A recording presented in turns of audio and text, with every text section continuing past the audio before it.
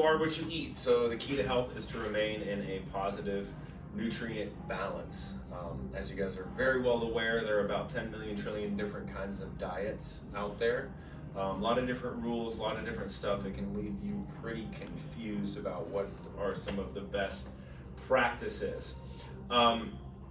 So there's research that shows that if you can eat Twinkies and you stay at a certain low amount of calories, you can lose weight. And then there's other ways that say a high-fat diet is the best way to lose weight as long as your calories are in range. So the thing that we always want to pay attention to is not what we're eating as much as that we make a choice and we follow through and we become the right dieter. Okay, so there's no one particular right diet. It's about finding what works for you, right? So we talked about marrying a diet, right? Not just, you can date around a little bit, but then you want to marry one particular diet. So you do want to fit one that fits into your lifestyle. One of the things that's really critical and key for most of us is how our appetite dictates and drives our food choices, right? So knowing what to eat is one thing, but craving to eat the right things instead of Taco Bell or whatever it is that I end up eating way too much of. That's what we really want to tackle, right? So we want to use our intelligence, but we also want to use our intelligence to try to control our appetite and keep it within range. Okay, so you guys may remember that the average person is 100 trillion cells, right? Those cells are designed to communicate, so send and receive chemical and electrical impulses. We're on our final week of the things that can disrupt health, known as the health disruptors, right? So we talked about stress and pollution. We ran through that quickly last week. Same way with stress. We talked about lack of sleep last week and malnutrition, right? So today we're going to be covering more precisely malnutrition, but I want to go over this since we've already gone over it. I want to go over it quickly before so that we can start to tie everything together.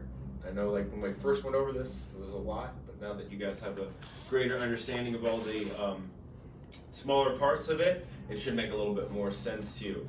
So calories in, calories out, that's the biggest primary factor that goes into your progress, right? So when you guys are exercising, when you're making good nutrition choices, you're creating an energy deficit or surplus or balance of some sort that's going to dictate whether or not you're gaining weight, gaining fat, losing weight, losing fat, whatever it is. What you're eating is the biggest dictator of that. Okay, so some of the things we do need to consider is, calories in is one thing, calories out is another thing, but we talked about factories. You guys may remember that talk from a while ago, how your metabolism needs to be functioning as best as possible so that when you do bring in calories, your body burns them off easily, right? And think about that for your brain function, your energy, your mood, all of those things are kind of dictated by the health of your cells, the health of your metabolism, okay? So pollution, which we talked about a few weeks ago when we went through quickly last week, we need to make sure that we are getting rid of our toxins, and those things disrupt our health. They disrupt our metabolism, slow things down, make us not feel all that great, right? So we've got a whole bunch of different detox organs. We want to make sure that we're detoxifying those in the ways that we have discussed. Stress obviously impacts the way that we behave. It impacts our decision-making skills, and it slows down and disrupts our hormones and our metabolism as well. If we don't sleep, we really don't function that way anyway. Okay, so all of those things lead to inflammation, right? Inflammation is like a swollen ankle, right? It still is an ankle, it still kind of works, but it doesn't quite work the way that it's supposed to. So we want to make sure that our factory, right, is not all jammed up and inflamed, so to speak. So that's why we do want to pay a lot of attention to our stress, our pollution, toxins, and our sleep. Okay, so this is what we're covering mostly this week, right? So food can fulfill essential nutrient needs, right? So if I need an essential nutrient, and we'll talk about that, we want to make sure that food can get that. Food can actually balance our stress response. If you guys remember last week when we were talking about stress and sleep, how if you keep your carbohydrate levels low in the morning, that can help you actually have more energy throughout the day. And then when you eat a little bit more carbohydrates at night, that can actually help you sleep. Did you guys try that? All right, so this we did get to try. Did you try? I wasn't here the past 2 days. Oh, well, the 2 weeks? Oh, yeah, or 2 weeks, yeah. I was out there working on that. Gotcha. Well, you need to do that because you might find it more beneficial for your gains. All right, so yeah, food can help prevent inflammation as well, right? So we talked about if you eat a food that causes inflammation to you that you're sensitive to or intolerant to, that can be an inflammatory thing as well. All right, so appetite is driven by lacks, right? So appetite is something that fills us up, fulfill, right? So when I'm eating because I want to get full. But what am I empty of? It's a question that we always have to ask. What am I empty of? Energy. Right, energy, right? So if I don't have enough energy, I'm going to find food and I'm going to eat it for the energy purposes. But do you lack energy? You lack the feeling of energy, right? But you don't actually lack energy, which is really interesting for us to think about, right? Because our fat and our muscles and all those things, those are storage sites of energy, right? So unless you don't have any muscle or you don't have any fat, you're never actually truly out of energy. What you're out of is the ability to use that energy. Okay, so think about it a little bit like a car, right? So if you had just filled up your gas, right, and you go to start the car, and the car doesn't start, right, because gasoline is energy. What's wrong with the car? Something else. Something else, right? So in order for a car to run, and I'm not a mechanic, but in order for a car to run, the fuel needs to be taken from the gas tank, right, into the engine, and it needs to be combusted, okay? So you are basically, all of us are full of energy, right? So if we go to try to start our engine and it's not functioning the way that we want it to, right, assuming we have enough sleep and all that kind of stuff, then there's probably something else going on. It's our inability to use that energy, right? If my blood sugar is low, same thing, right? My blood sugar should not actually be low. I should be able to regulate my blood sugar. Lack of chemical satisfaction. This is a really big one. Who eats because they're bored? Okay. Who eats because they had a bad day and well, food makes me feel better, right? Stress, whatever it is, right? We all eat because of this. But what makes us feel is our brain chemicals, our serotonin, dopamine, all that kind of stuff, and those are actually produced by our gut lining, by the way, so our gut's very important, and they're produced by essential nutrients. So we should be having a pretty normal mood, right? So it's like one thing if something sad happened and you feel sad, like you should feel sad, but it's another thing if nothing sad happened and you feel sad, right? So that would indicate that there's some sort of issue going on with your chemical production, and you can help support better chemical production through your foods and your essentials. So at the end of the day, guys, what regulates our appetite is our essential nutrients. Making sure that we're getting vitamins, minerals, essential amino acids, essential fatty acids, and water. And I'm going to talk a little bit more about that in the next lecture here. Okay, so we want to make sure that we're attacking our 5 or 4 health disruptors, right? Thinking about our appetite, our circadian rhythm, factory settings, metabolism, all that kind of stuff, right? So we're taking all that into consideration. We want to start to consider how we can support that, right? And if essential nutrients are one of the driving forces between energy, blood sugar regulation, our mood, our sleep and wake cycles, right? It's really important that we are paying attention and focusing on our nutrients, okay? So I'm gonna get a little bit more into this, but a high quality multivitamin, fantastic. That's a wonderful way to start out. Essential fatty acids.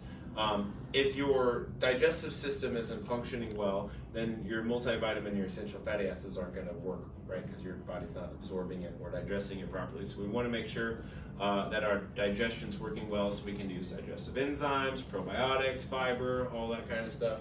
And add any other vitamin or mineral that you might be lacking. So some people can take all these things, but they still might be low in vitamin D, particularly in the winter time. So it might be smart for people to start to supplement with those types of things. Cool, I'm gonna go into this a little bit more in detail, but food quality is very, very important, so we're gonna focus on that. We talked about last week how food timing influences our circadian rhythm, right? Our sleep-wake cycle.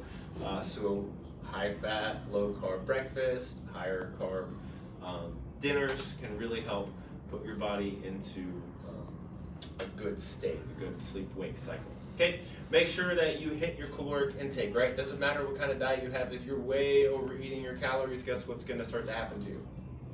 Gain weight. You're going to gain weight. Even if it's like the most healthy food you've ever had in your whole entire life, that's really how it's going to be for you. So you can actually go to this really cool website called exrx.net.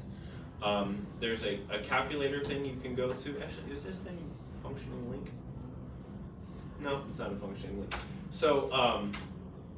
So you can go there, find energy requirements or food requirements, and you just type in your age, your gender, your body fat, height, and then say how many hours you're doing resting or light activity or moderate activity, and it will give you a calculation of how many calories you want to be consuming on that particular day.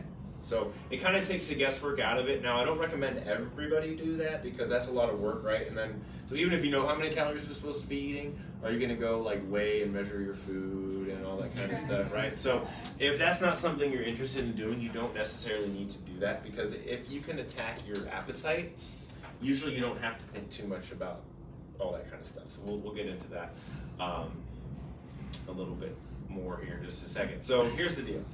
You are what you eat, and you get out what you put in, right? Put in healthy food, you get out a healthy person, right? You put in good love and exercise and nutrition, and that's what you get out with yourself. Cool? Any questions with that? No. I went like over an hour the first time I gave the presentation, and then like 10 minutes for this one. So we're gonna do a couple review types of things that we just covered, but we're gonna go a little slower, get a little bit more in depth. And again, like I said, please ask questions if you do have any. So here's the deal, malnutrition. What are nutrients? Okay, so there are things called macronutrients, big nutrients. Those are things like carbohydrates, proteins, fats. Okay, so if you guys ever hear somebody say, what are your macros? They're asking you how many grams of carbohydrates, proteins, and fats you're consuming each day. And those are important. We'll talk a little bit more about that. Then you have your micronutrient, things like essential vitamins, essential minerals, and just your overarching essential thing is water, all right? So this is what the definition of essential is. I think we use the word essential in a lot of ways to where it kind of desensitizes us to its meaning. Yeah. But I want you guys to take this literally, right? So when I'm saying essential, nutrients are literally essential for your life. So if you're not getting enough of them, guess what happens to your life? It shortens, you die, you have issues and stuff like that, right? So the essential, I went to Merriam-Webster dictionary here. So it's of the utmost importance. It's a substance that cannot be synthesized in the body. So I mean, your body can't produce it on its own. You have to get it from some outside source, right? So this is kind of important. So when it comes to macronutrients, calories are of course the most important thing, right? We want to make sure that our calories are within balance, but calories don't necessarily regulate our appetite, and calories don't necessarily mean just because we're putting in gasoline doesn't mean we're actually going to be able to utilize it, right? So, yes, sir. Isn't fat 9 calories per gram? What did I put? It says 4. Oh, boo! All right, yes, Nice. typo. Thank you for finding that. All right, so calories come from carbohydrates, proteins, and fats. So our macronutrients are where our calories come from, right? So 1 gram of carbohydrate is 4 calories per gram. 1 gram of protein is 4 calories per gram. 1 gram of fat is 9 calories per gram. And alcohol is 7 calories per gram. So that's why if you ever do the math on your Michelob Ultra, it's 95 calories, but only like 1 point something grams of carbs. So how many calories is coming from carbohydrates? 8. About 8 calories. How many calories is coming from alcohol? The rest. Right, like 80 something, right? So, And alcohol is a non-essential, so we all know. Right? Not for stress. Right? Right, so here's some of the things that carbohydrates do, right? So the macronutrient of carbohydrates, it's used for brain fuel. So your brain actually prefers carbohydrates to be burned to make your brain work well, right? If you guys ever have had like a long time between meals and your blood sugar starts to drop, your brain function, you might get a little foggy here and there. Anybody ever experienced that before? Some people are really good at regulating blood sugar, so they never have to worry about it. Obviously, carbohydrates are important for blood sugar regulation. We want to make sure that we have enough blood sugar. And it's actually essential for short bursts of energy. So if you guys are ever on like a low-calorie diet or a low-carb diet, and you go try to do like a pretty high-intensity run or exercise, you don't last nearly as long. Okay, and part of the reason why is because your body literally needs to have those carbohydrates for that short bursts of energy. Okay, proteins, these are actually essential. So by the way, our body can actually live without any carbohydrates at all. So our body has the ability to live without carbohydrates. And you'll hear a lot with the keto type diets, Atkins type diets, how, oh, well, you don't really need to have carbohydrates, they're non-essential, and that's kind of true. I always counter that with, there's only one nutrient that our body can start digesting in our mouth. Everything else has to be digested in our gut, but carbohydrates, our mouth can actually start to break down. It's when we put a cracker in your mouth, it starts to dissolve. Mm-hmm. Okay, so that doesn't happen with steak, right? It doesn't happen with anything else.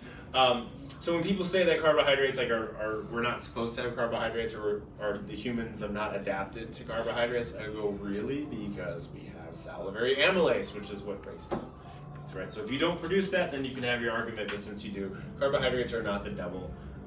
You can have them. Proteins are, however, absolutely essential. If you don't get enough protein, you will die, okay?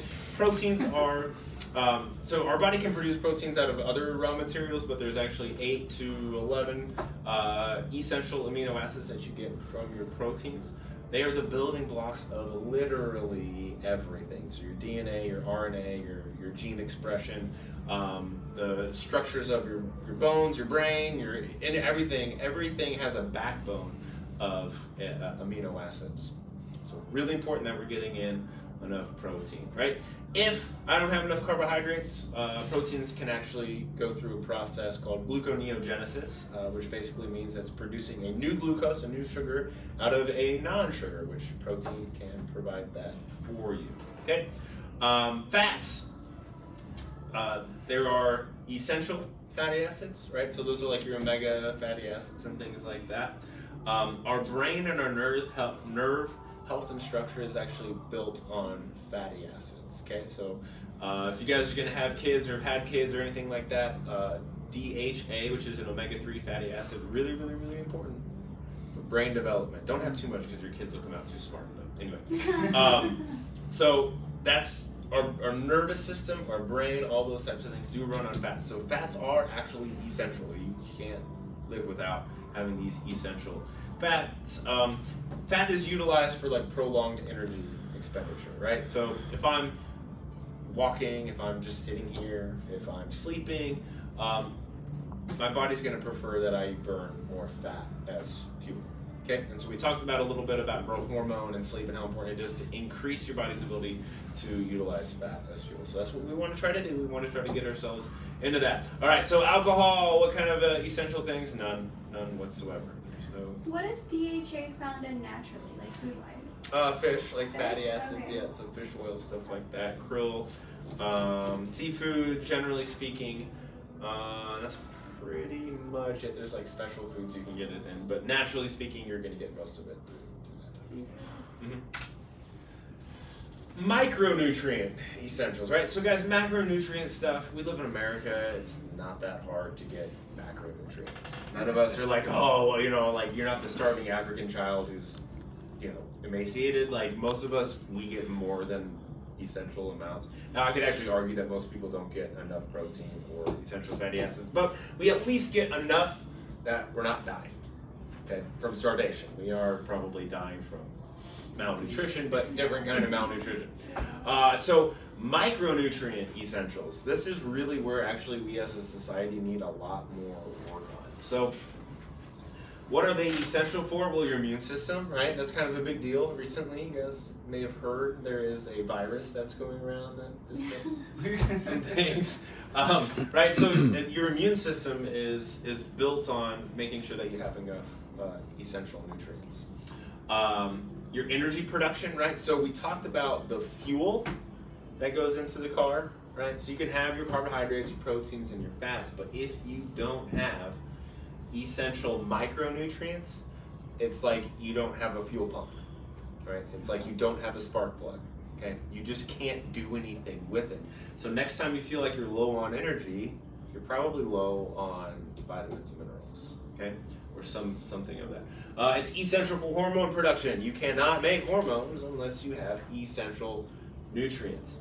You cannot create neurotransmitters, that's your brain's happy feelings, unless you have essential nutrients, and you cannot detoxify or de-stress for that matter if you don't have essential nutrients. Okay, so let's think about this for a second. The more you're exposed to viruses and bacteria, the more you're required, right, your immune system, the more is required of your immune system. Okay, so should you have more or less essential micronutrients when you have compromised immune system? More, you need more, right? And the same thing here. If I need more energy, I need more of these. If I need my hormones and neurotransmitters and detoxification needs improvement, I need more, right? And especially when it comes to stress too, right? We live in an environment, in a world where we're exposed to this stuff and we're demanded of these things. So, you know, what perhaps a caveman needed back in the day, we need like twice as much, 3 times as much, who knows? So those are things that we want to continue to pay attention to. Essential minerals. So here's I'm just going to give you a list of all the essential minerals. There's calcium, phosphorus, potassium, sodium, chloride, magnesium, iron, zinc, copper, manganese, iodine, selenium. I can't even pronounce it, molybdenum, chromium, and fluoride. Okay? All essential nutrients. Okay? Essential vitamins, vitamin A, vitamin C, vitamin D. I meant to put vitamin E, sorry, and then D. You didn't catch me on that one. Vitamin K and vitamin B, which there's 8 different kinds of vitamin Bs, okay? So, should you guys be concerned about malnutrition? Yeah. Should you be really concerned about malnutrition? Not really. But if you want to be functioning optimally, you do want to be concerned with that, right? So in a survey of thousands of college athletes, the researchers found that all of the athletes were deficient in at least 3 essential nutrients.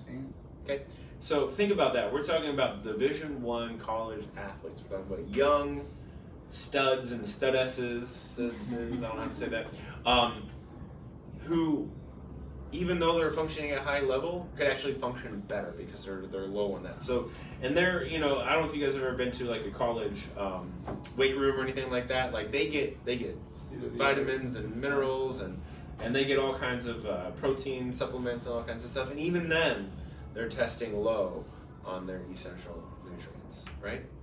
So how much more are you probably testing low on your, or me, or anyone, right?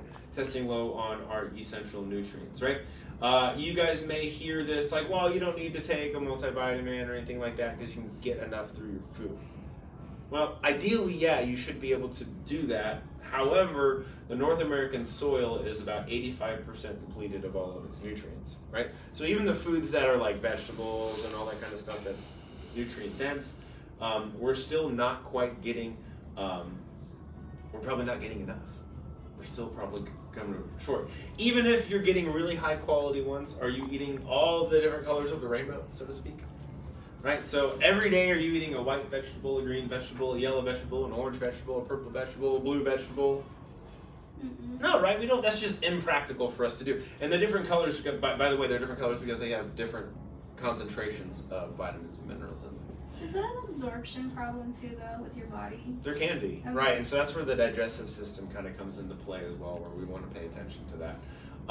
So that's a great question. So a lot of it does come down to absorption. So if you cook vegetables, for instance, people are like, well, you should never cook your vegetables. Well, you should cook your vegetables because some vegetables, when they're heated up, release enzymes, and then you can only absorb certain nutrients when it's heated up.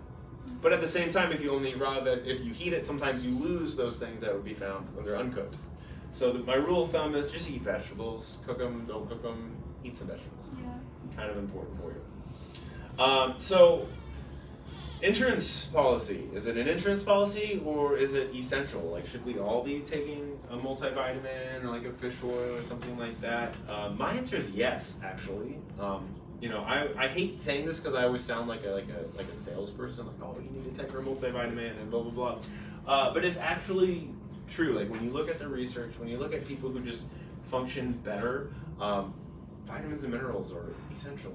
Like, they're literally essential, and nobody's getting enough, right? So it'd be one thing if everybody were getting enough and optimal levels of these vitamins and minerals, and I'd say no, but you're not.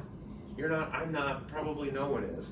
So supplementing with this is really, really important. So definitely essential. Omega-3, definitely essential. So like fish oil, krill oil, that kind of stuff. Vitamin D, like I said earlier, is usually needed, especially if you're not getting a lot of sunshine. But a lot of these things, guys, you can get tested for, so you can go, it's pretty quick, easy blood work, go to like a blood lab and they can take you and tell you what your vitamin D level is, right? Zinc and magnesium are often needed. You can test for that as well.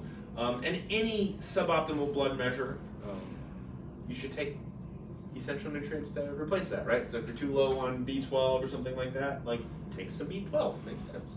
Have you ever done that blood work that tells you what you're deficient of? Yeah? Yeah, Okay. yeah, so... So is it like a set test where they have multiple vitamins they're checking for? Or so it really depends. Probably the best way, if you just like Google it, it's probably the best way to do it. Can you just what? Like Google it, Okay. just like Google like blood test, lab Okay. test, that type of stuff. You can just get like a general panel of like vitamins and minerals and stuff like that. Well, you'll go to like a LabCorp and they'll take blood, and then after a couple weeks they'll just kind of send you back where you tested positive for whatever. So, make sense? Mm-hmm. Yeah. So, and I don't recommend just taking any regular everyday supplement. There's a lot, probably unfortunately more fraudulent types of supplements or useless supplements than there are beneficial supplements. And that's just the nature of the beast, unfortunately. It's not regulated. The supplement industry is not regulated by the FDA. So I can be a supplement company and I can say, I've got gold in here. And I can sell it and it could not actually have gold in it. No one would know the difference. So there can be some shady things that go on. A lot of supplement companies now, what they'll do is they'll use a bunch of ingredients that are proven effective, but there'll be like not enough of it to actually do anything. So look out for proprietary blends. Not saying that they're all bad, but just those are some things to be looking out for. So when it comes to like a multivitamin or something like that, the way that I want to do it, or the way that I break this down, guys, is step one. I'm thinking about taking a supplement. Okay, so whatever the supplement is, let's say it's a fat burner, right? So what I need to do is I need to research and figure out if whatever the ingredient is in this fat burner is clinically proven effective, right? If I do research and it's like, this doesn't work, right? And I'm not saying some like random article that, you know, some girl named Karen came up with.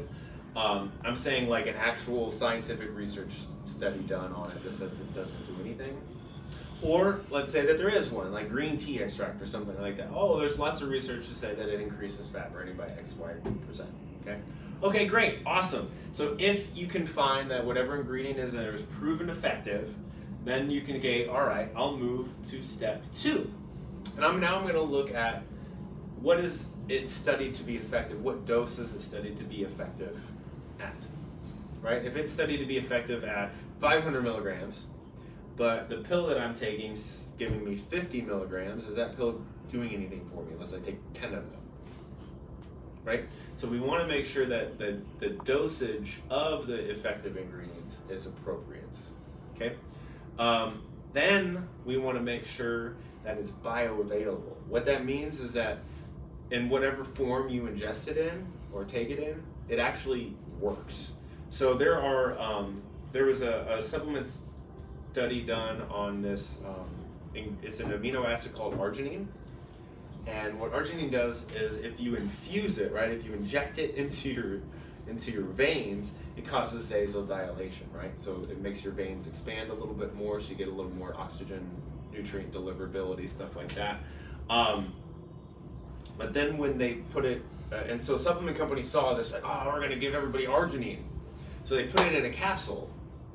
Okay. So everybody's like, oh, I'm gonna get a pump, right? Because they want blood flow and want veins and weird stuff. So they put it in their capsule. Everybody starts buying it. Arginine. As it turns out, it's not hardly bioavailable at all orally. Okay. So yes, it clinically dosed, right? They could have the appropriate clinical dose, and it's proven effective, but it's not bioavailable. Other things we'll talk about with like a multivitamin are things like, actually I'll just talk about it now, like folic acid or folate. That is hardly absorbable at all. Like a lot of people actually have a gene deficiency called MTFR gene deficiency. You don't have to know what that means, but basically, or you don't have to know exactly what that is, but what it means is when you get folic acid, which is really important for like brain development, especially for developing babies, if you don't have that MTHFR gene, that folic acid doesn't become bioavailable for you, right? So if I'm looking for a bioavailable supplement, I'm gonna go, well, I want it to be methylated, MTHR is methylated, so I want my folic acid to be methylated. So when I'm taking like a multivitamin, I'm gonna look at the multi, I'm gonna go, okay, what's my folic acid, what's it say? If it just says folic acid, that means that it's not, the company's not done the research to make sure it's bioavailable for you. Same thing for like B12, that should also be methylated. Same thing for like zinc and magnesium. They're not very well absorbed if they're in a zinc or magnesium oxide form. They do better when they end in, so IDE is the salt, ATE, so if it ends in like taurinate or something like that, 8, means that it's more bioavailable. So make sure that whatever supplement you're taking, key ingredients are bioavailable. If they're bioavailable, if they're clinically dosed, if they've been proven effective, then your next step is to try it. Okay? See, how does it work for you? Is it working for you? Great. Keep taking it. Doesn't do anything for you, you don't have to take it anymore. How do you necessarily gauge that? What, do you feel better? Yeah, I do actually. Okay. Yeah, Right. so speaking of multivitamins, so I've been working here for 10 years, which has been way too long, but when I first came here, I mean, I got out of exercise science degree, and I was like, oh, I need to take a multivitamin, I guess. And I would go to the multivitamin aisle at wherever, Walgreens or something, and there's like 300 multivitamins, right? And you're just looking around, and you're like, well, I've seen a commercial for Centrum, so you know, you find the Centrum, and like next to it's the knockoff brand. The knockoff brand, right? And you start taking this multivitamin, and you're like, oh, cool. And then you have like neon colored pee, which is fun. But you don't really feel better, right? Like I felt the exact same. So then eventually, because you don't get any benefit from it, or you don't notice that you have any benefit from it, you just forget to take it and you stop taking it. And finally, it came to Lifetime. And I'm, bored one day looking at all the supplements that they have, and there's like this multivitamin, and it's like $35. I'm like, what? I can get a 10-year supply for $8, right? And I only have to take 1 tablet per day, whereas this one I have to take 3 in the morning and 3 at night. Like that seems like a lot to me. Yeah. But eventually I got bored enough that I bought it. I'm like, oh, so I buy it, and like, the first night, especially when I took the PM one, like I slept like a baby. I assumed it was placebo, right? Like, oh, I just assumed I was gonna sleep better. But then all of a sudden I started noticing like I wasn't getting sick, and I actually forgot to take it for a while, and I noticed that like my brain wasn't functioning as quickly and smoothly as it was when I was taking it, and then I like started taking it again, and I started feeling better, so I had better sleep, I had better immunity, and I just felt better in general. So that's when I kind of started, that's when it hit me personally. It's like, okay, wow, so if you take a good quality supplement, you should notice the difference. So you should notice. You should notice a difference, okay. Yeah, for sure. Sometimes because it comes on so slowly, you might not notice that it happened, but you'll notice when you don't have it, right? So it's like, well, okay, I feel kind of the same. Then you stop taking it, and you're like, wow, I don't feel as good. And you start taking it again, and go, I guess I do. So sometimes it's not directly obvious. But yeah, you and should so, like, notice a skin difference. stuff, it takes about 6 weeks for me to notice something. How long Yeah. did it take you to? Maybe like a year could take you consistently, or? Well, with the PM one, I noticed it day one. Okay. Like, I really did notice it day one. It had probably been a month or two of me taking it consistently before I realized that I didn't feel better. But that was just because I took a few days. I forgot to take it, and so then that's when I realized, like, oh, I was actually Okay. better. Yeah. So just FYI, to save you time, honestly, our multivitamin is the best multivitamin. If you don't feel like you get a better result from our multivitamin, probably none of them are going to work. But like, Lifetime really did do their research on this multi. Like, it's perfectly dosed. It's all the ingredients are bioavailable. They formulated it in an AM, right? So they give you the vitamins and minerals that kind of make you feel more alert. They don't have those alert vitamins and minerals in the evening, and they increase the amount of like minerals and stuff like zinc and magnesium that would help you sleep better at night. So it's just a really, really good overall high quality multi. We got a couple minutes before you got to get going to your thing. All right, so nutrient dense foods. Obviously, you can't just take a supplement and eat Twinkies all day long. I guess you kind of can, but you shouldn't do that. So we need to start paying attention to nutrient dense foods. So we're going to order a list of the highest nutrient dense foods, meaning the most amount of vitamins and minerals and essential amino acids and all that kind of stuff, right? So vegetables are like your number one, right? Nobody ever got fat because they ate too many vegetables, right? Have you ever heard somebody be like, yeah, I just got stressed out and I just had too many vegetables and now I have diabetes, right? It's just not a thing. Animal proteins are the next, right? So vegetables are generally lacking in like amino acids and some B vitamins and some iron and stuff like that, where animal proteins have all of those types of things, right? And essential fatty acids. So if you only ate these two food groups, you'd live forever. Okay, boring, by the way. Fruit is a really good high nutrient dense food group, followed by nuts, seeds, and kind of in subcategory beans, or not beans, sorry, oils and butters. So those things are going to be kind of your fats and whatnot. They're going to be nutrient dense because they're going to have some essential fats in there. And then you're going to have kind of your starches category, right? So starches are going to be like beans and lentils. Those are going to be your higher vitamin and mineral dense things. Starchy vegetables. Everybody goes, well, wait, vegetables. So starchy vegetables are three things. They're peas, corn, and potatoes.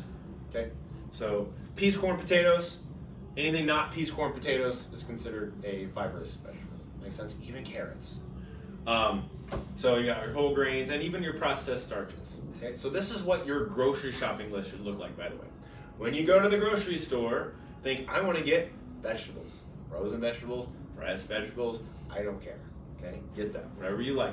Protein, you should be getting protein. What kind of protein are you going to eat, right? Make sure you're getting some of that. If you're vegan or vegetarian, you're going to have to get a little bit more creative in it. But if you're not, then it's pretty straightforward. Fruits, are you going to get fruits, berries, bananas, apples, whatever.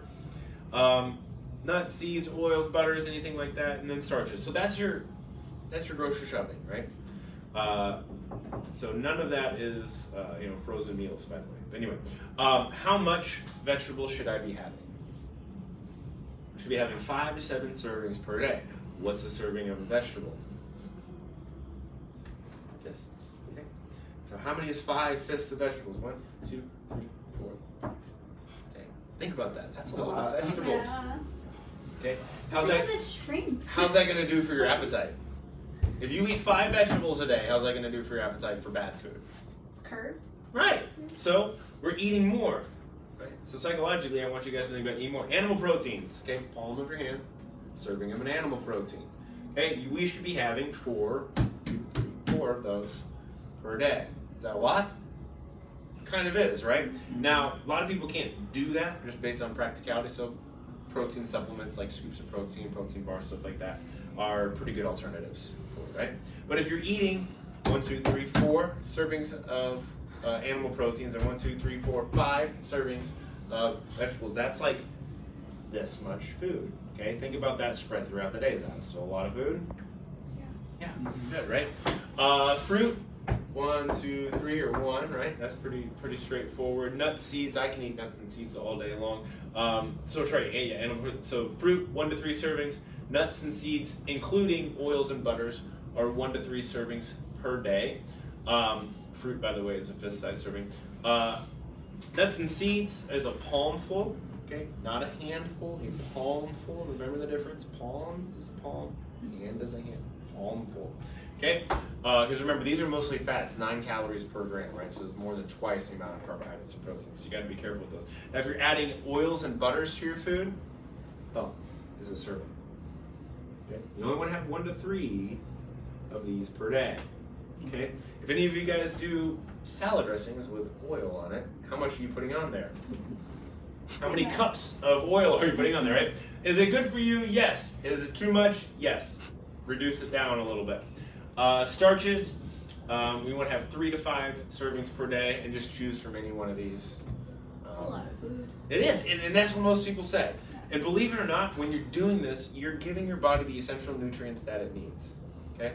When you're giving your body the essential nutrients that it needs, it's going to feel better, it's going to function better, it's going to burn calories better, and your appetite is going to be like great, right? So your craving for ice cream and donuts and all that kind of fun stuff, it's just going to be reduced. So you don't have to use that willpower as much to kind of go like, oh, Taco Bell looks great, so best practices, I know you guys got to get out here. So grocery shop for only nutrient-dense foods. We just talked about that. Prepare meals ahead of time. Grocery shop, get all this food, make the food, put it in Tupperware, eat the food, right? That prevents you from having kind of emergency situations where you're eating way too much bad food. Take a high quality supplement and consider doing this too, right? Going out to eat is not a problem. Think about that. When you go out to eat, think about the list that you guys just saw. Can you choose these types of things pretty much anywhere you go out to eat? Yeah. Except for maybe Dunkin' Donuts or something, but yeah, you can, right? So that's it here. Next week we're going to talk about how to put all of this stuff together, right? We're going to make it a little bit more step-by-step practical stuff to where by the time you guys are done with the 60-day, you're going to be pretty comfortable with how to grocery shop, how to eat, how to maintain all this kind of stuff, and keep good strategies when it comes to maintaining your results. Okay. Cool.